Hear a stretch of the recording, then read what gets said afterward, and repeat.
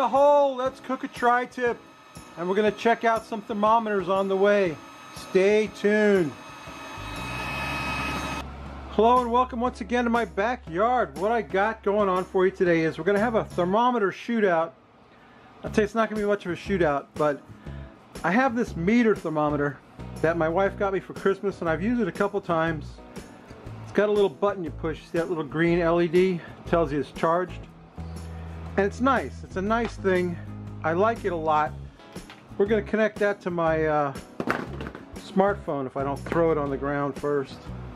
Yeah, we're going to connect that to the smartphone. Let's see. Got to get the Meater app. There we go.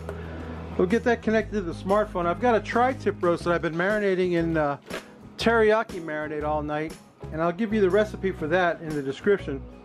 But I was recently contacted by these folks, the Meatstick X. Now this thing is a real game changer. I'll tell you why. No cook setup. Well, here, I'm going to set up a cook. How about that? I'm setting up the cook. Tap to set up the cook. Okay, beef. They don't have a preset for tri-tip, but it says other. And I already set it for 125 degrees rare. That's how I want to. I'm doing a reverse sear. So I want to pull this thing at 125, and then I'll sear it. You have to pull the thermometers out of it and sear it. But anyway, that's gonna be the smartphone's gonna be the Meater thermometer, and you don't need the box. It's got a nice box made out of bamboo. It's got the battery compartment in the back, and you see the interface. Really simple and easy to use. It's a really nice thing. But anyway, it has a very limited range. It only goes about 3 feet. 3 feet away from the thermometer to the smartphone. Now I've got my Meatstick X that was just sent to me by the Meatstick people.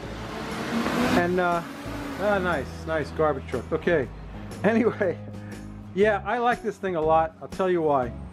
It's got about 10 times the range of that thing. It goes about 33 feet. So you can sit inside the house with this thing in the air conditioning and monitor your cook.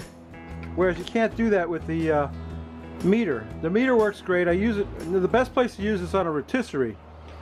But I'm not doing a rotisserie today. I'm just cooking this tri-tip.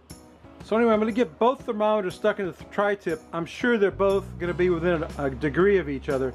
The only thing is, I can go and sit in the air conditioning in the house with my tablet, my smart tablet, and I'll be able to monitor this thing from inside. I won't have to be next to it. The smartphone's going to have to be right next to that other thing, the Meater, to get a signal. So if you're comparing the two thermometers, you're thinking about buying one or the other, I have to tell you that this thing, I gotta press that button down. I should have opened the app first. Anyway, let me get this all set up.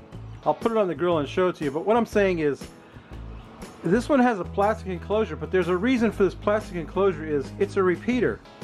So this thing will have to sit out here by the grill, but it transmits from here into the house 33 feet away.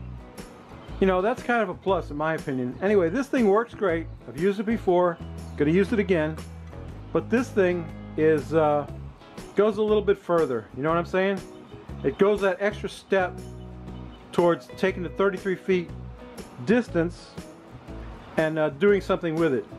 Anyway, let me get this all set up and get it on the grill. I'll show you what that looks like, and then we'll check the interfaces out, check the temperatures. I'm sure they're going to be within a degree of each other, so stay tuned. Alright, my tri-tip is on the grill. I got the meat stick inserted here and the Meater here. Here's the interface for the Meatstick on my tablet. Shows you what temperature it's at and so forth, and battery charge and so forth and so on. It's going to alert me when it gets to 125 degrees. Here's the one for the Meater with your estimated cook time, temperature, target temperature and all. It's going to also alert me, but this has to stay out here, my smartphone. Whereas with the Meatstick, this part of it stays out here, but I can go inside the tablet and sit in a chair and wait for this thing to come up to 125 degrees, and when it does, we'll pull both thermometers out and we'll give it a good sear right on the hot coals, and that'll be it. My teriyaki marinated beef has been marinating all night. It's going to be delicious. So stay tuned. I'll show you what that looks like when we sear it, when we're done cooking it, and then we'll talk a little bit about the two thermometers, and then we'll drink a beer. So stay tuned. Man, that tri-tip is looking beautiful. My meter thermometer is throwing off a warning saying that it's time to take the meat off the grill because it's reached its target temperature. But I think I have the meter in a thinner spot than the meat stick, which is only at 114 degrees. But we're going to pull it out anyway. Pull it out of there. Okay. And I'm going to leave the meat stick inserted for a little bit longer until I get to 125 on that one. So that was my fault because I put the meter in a thinner part of the meat and I got the meat stick in a thicker part. But anyway, we only got to come up a few more degrees and it'll be time to sear this puppy, and then we can put it on a plate, cut it up and taste it. I'm sure it's going to taste great. That's got nothing to do with the thermometers. It's just an ease of cooking for you, and I was able to sit inside the house and monitor the meat stick, whereas the meter, I had to take the phone inside because I was getting a call and I lost connection. Of course, as soon as I came back out, it reestablished connection, so it's no big deal. Anyway, between the two thermometers, I have to tell you, the meat stick is the better value. They're about the same price, and I know it was given to me, but it's an inescapable fact that 33 feet is better than 3 feet. So let me get a good sear on this thing. We'll get it on a plate, slice it up, and take a taste. Stay tuned. My tri-tip is perfectly done. Medium rare in the middle, just the way I like it. Here's today's beer. And I gotta get an opener. Hang on. Oh! Over here. Today we've got Stone IPA, legendary Stone Brewing Company, iconic West Coast IPA, 6.8% alcohol, which is perfect for me. Get this puppy open without foaming over or spilling it. We're going to tilt that glass. We're going to pour out that beautiful India Pale Ale. This really is beautiful. Let me tell you what. Wow, that's amazing. And an excellent pour, professional pour, I must say. Look at that. Did I do good? Rob? I think so. Stone IPA. Let's quaff the froth off it, Rob. Not even going to smell it. I know it smells great.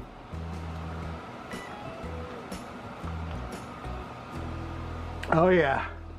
That's what I'm talking about. Nothing like a nice IPA after a morning of grilling meat. Here's a piece of my tri-tip. I think it's a little, it might be a little overdone for me, but I think it's a perfect medium rare for everybody else. I'm going to put that in my mouth.